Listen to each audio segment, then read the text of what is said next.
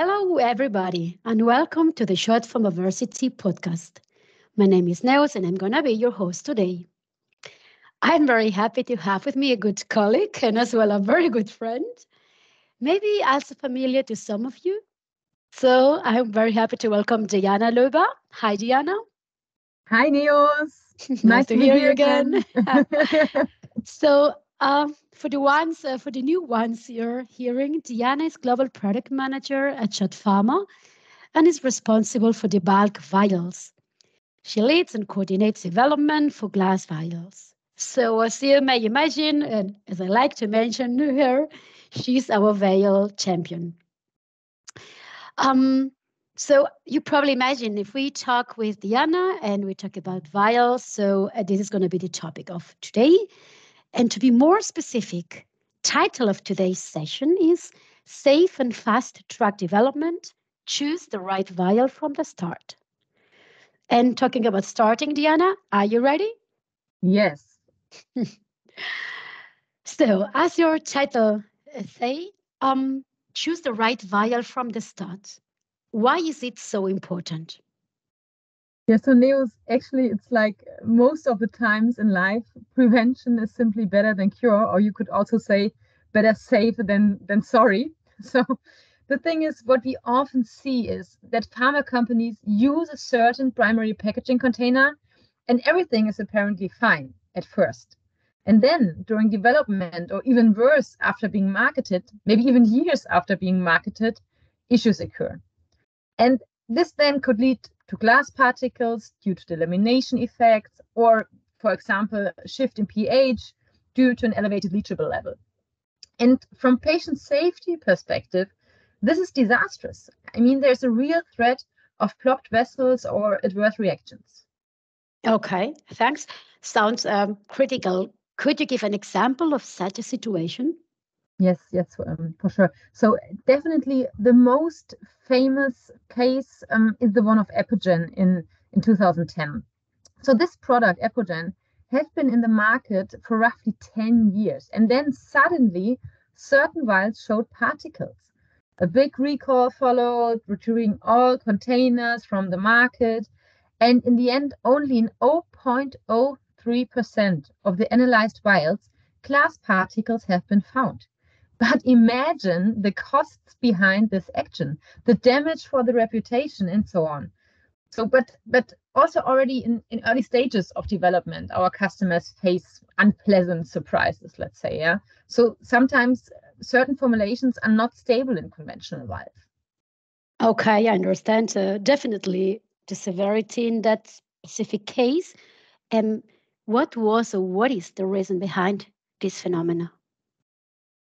So honestly speaking, I think that the inner container surface as the most relevant interaction partner for the drug formulation is simply not controlled enough. The only test required by pharmacopoeia for type 1 glass is the test for hydrolytic resistance. In my opinion, this test gives a good, but often not sufficient indication for the suitability of the container.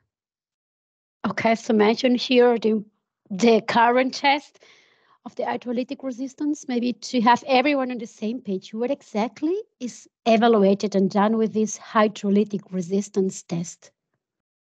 Yeah, so basically, the idea is to assess the chemical stability of a glass container by its resistance to release soluble minerals into the water that is filled. Yeah, so to easier speak, it is tested how successful the filled water is by attacking the inner glass surface.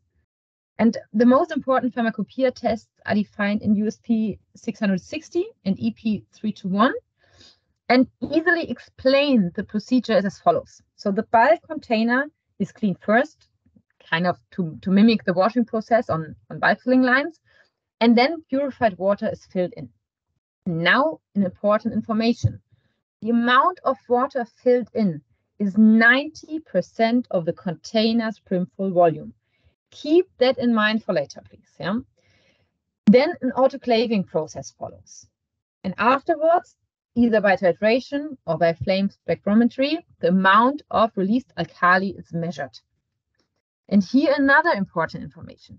Usually 6 randomly chosen vials undergo this test.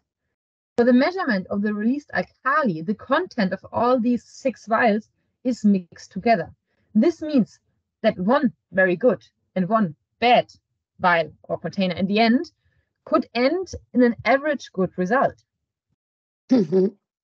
Okay, thank you for the explanation. So what I assume or guess is that this could mean that at the end of the test, the bad, so to say, container then pass a test and is used as a correct and a right one. Exactly. And now here it comes. In the end, it is a matter of process control, right? Of course, if the process is stable, there are no bad vials, no bad ones. And every vial would be the same, have the same inner surface quality. But this is nothing I would rely on if I fill a drug that is worth hundreds or even thousands of euros per vial. This is something entirely incomprehensible for me, to be honest. Yeah, you invest millions, even billions of dollars in drug development, and then put it at risk. And for me, it's a bit like drinking an incredibly expensive red wine out of a paper cup. So okay, this gives me the chills. Yeah, as I know you can imagine. Okay, but hearing you talking, so I suppose when you say that, it's because there's a solution, so this can be avoided somehow. Yes, so indeed there is, and of course, I do not deny that we want to sell our products. Yeah, of course, yeah. But for this specific product, for me, it really is a matter of my deep conviction. Yeah, because it is simply difficult for me to understand why not simply choose the best type 1 class inner surface, especially for high value drugs or for diluents that are used for high value drugs, if there is a solution existing. And to say it in advance, yes, it has a higher price, this solution, but I can state that this is in a reasonable range and we are not talking about X times of a conventional vial. Okay, you're making this exciting. So, and the product would be, I guess there's the solution now coming. Yeah, so actually it is our EVERIC Pure vial. Understand. So, to be honest, we've heard already about that. So this has been in the market quite a while, right, Diana? Yes, indeed. So we launched it in 2013. So actually it has its 10 years anniversary this year. And intentionally, this was developed as a solution against delamination. But over time, we and also our customers realized its additional advantages. As answer to what I just mentioned above, a controlled inner surface, low leachables. So the best inner surface that you can get from a pure type 1 class. And today we have more than 100 active articles, more than 40 customers buy it, from small biotech to the well-known big pharma customers. And most importantly, first customers started to have this vial as a basis, as a platform for their R&D activities. So meaning, when starting the evaluation of different formulations, EVERIC Pure is the standard they start with. Of course, it might be the case that you need even more specialized vials, for example, when dealing with very high pH or with very sensitive molecules, then inner coatings might be needed. But EVERIC Pure is always their starting point. Interesting. What exactly does controlled inner surface mean? Yeah, so back then, when this issue started with the delamination, what I just talked about in the beginning, the Epogen case, yeah, a lot of studies took place with regards to finding the origin for delamination. And it was found out that this origin for delamination lies in a zone just above the heel of the vial. And what happens is as follows. Yeah? So during the vial production process, you heat the glass tube. With that evaporates a cure that recondenses on the nearest cooler region of the vial's interior surface, the mentioned heel zone. And this area is less chemically durable and more susceptible to the processes that lead to delamination. And what we have done to solve this is that we have established a patented process that avoids these condensates and leads to a homogeneous inner surface. And how can you control or how can you prove that? So in addition, we have developed a designated release test, the so-called quick test. What are we doing there? So first, the vial is autoclaved head down to mimic glass attack. Yeah, so for 4 hours at 121 degrees Celsius, so very harsh procedure. And then the vial is autoclaved, filled with purified water. And that is now the crucial point. Remember what I mentioned earlier during the hydrolytic resistance test. The vial is filled with 90% of brimful volume. Imagine you have a vial with a bad heel zone. If filling with 90% of brimful volume, the effect is simply diluted. So you might have a very bad heel zone, but a good rest of the inner surface. So you will never detect that this vial is actually bad. Yeah? And this is why for the specific release test of EVERIC Pure, each format is just filled in that way that the relevant heel zone is covered, so that you really get the effect of that zone, that you can identify and extract the effect that this zone has with regards to leachables and with its tendency towards elimination. Yeah. Then we measure the amount of the released sodium. Yeah. And there again, for each format, a certified limit value exists. We are even able to produce vials that are within the limit values of pharmacopoeia, so within the limit values of the hydrolytic resistance test, but out of our quick test specifications. And these are the critical outliers, the bad vials that can occur during conventional production. Okay, I think your last sentence was important. This is nothing that constantly happens, but VAT vials are produced, right? Yes, that is true. And it is what we call an outlier phenomenon. So only in rare cases this weakened zone is produced. But actually, that makes it even trickier. Like I mentioned above, with the currently installed control mechanisms, the likelihood of detection is actually zero. And even if you perform screening studies according to the recommendation chapter of USP 1660, it is only a snapshot. It does not secure that the vials you will get and fill in the future will have the required inner surface. Think about the Epogen case I mentioned in the beginning.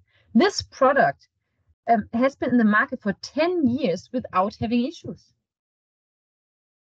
Okay.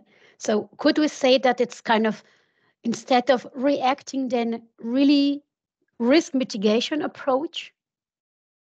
Yes, it is about reducing the risk to the most possible extent. And I mean, this is what you should do when it comes to patient safety, right? But of course, besides patient risk, there are also economical advantages of this kind of vial.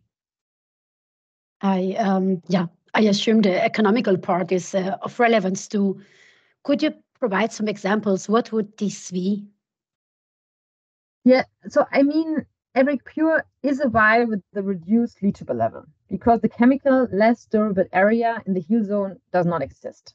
And that leads to the fact that the likelihood that a formulation is stable is much higher if you use such a vial than a conventional vial, meaning less risk for the stability of the protein or as well for the pH shift of a diluent, for example. And during drug development, a lot of factors that influence drug stability cannot be foreseen or assessed from the start. I mean, this includes, for example, buffer systems, pH range, post-treatment, such as thermal sterilization, or the storage conditions. And with EVERIC Pure, you choose a safe platform from the start that provides a broader range of formulation options. You avoid additional reformulation cycles if one formulation fails, and this results in a faster time to market.